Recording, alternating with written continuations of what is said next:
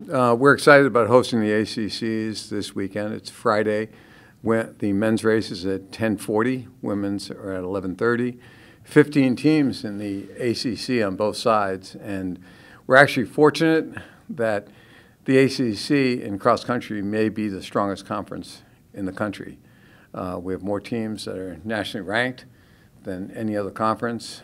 On the women's side, we have the #1 team in the country in NC State, and on the men's side, we have a 7th place team in Wake Forest.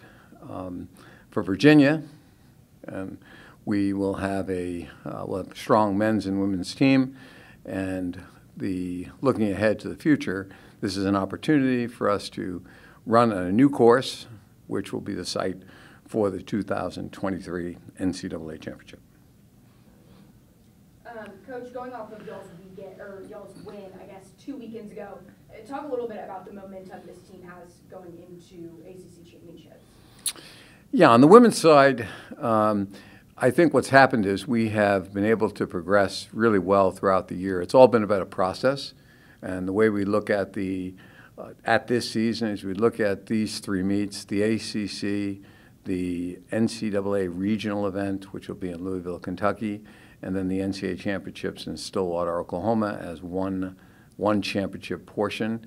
Our women and men have good momentum going into this, better than I've seen here in a few years I've been here. And I know it's sophomores kind of leading the way, especially for the women. Can you speak to their role in this and just the progress they've made?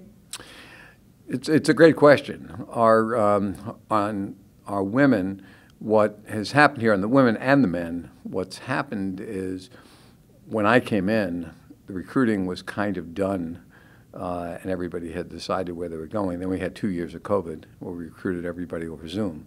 So this is actually the first time that we have a fully recruited team on both sides. And with Margot Appleton, Mia Barnett, those two have done a great job at the national level, so we're excited to see what they can do once they really get on the line on Friday. And going off of that, Margot Appleton, I think she got her third fastest time at Panorama Farms 2 weeks ago. Speak specifically to her progress and her dominance this season. Yeah, Margot has really performed well. She was a good high school runner, but she's become a really good collegiate runner, and now we need to move the next step where she becomes a great collegiate runner, and I think that she has all the tools to be able to accomplish that. I think when you put together the team from NC State who will go out and take the pace, I think that you'll find that the race will be very fast, and I think she has an opportunity to really do something special. Talk a little bit about the significance of hosting not only ACCs but NCAAs next year as well. Now, this is a running community, and for us to be able to host ACC championships and catapult that into the NCAAs in 23, I think it gives this community, along with the University of Virginia, an opportunity to own a great cross-country course and a community that will rally around this. So it's significant. We've had 2 good meets this year on a new course. Now we have the ACCs. Then we have the pre-national meet, which will be here next year. We will have about 100 teams here from around the country. So I think that should speak to the significance of the ACC meet here this weekend. And obviously the course has changed a little bit over time, but given the success that your teams have had racing here in Charlottesville, how encouraging is that going into postseason play?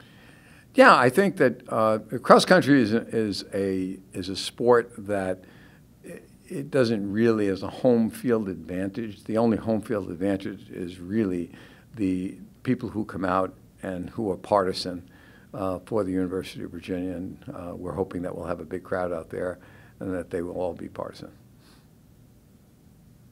Anything else?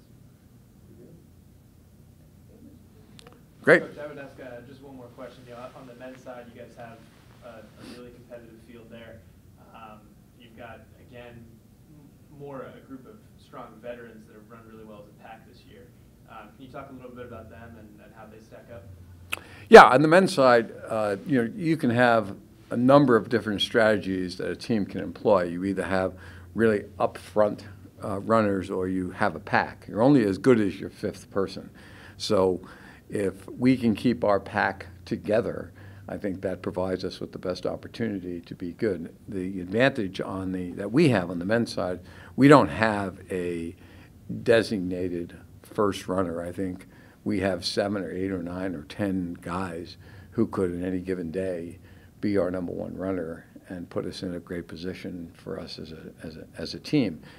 And I think that really serves us well. The bigger the meet, so at the NCAAs, that's probably our best position to be in.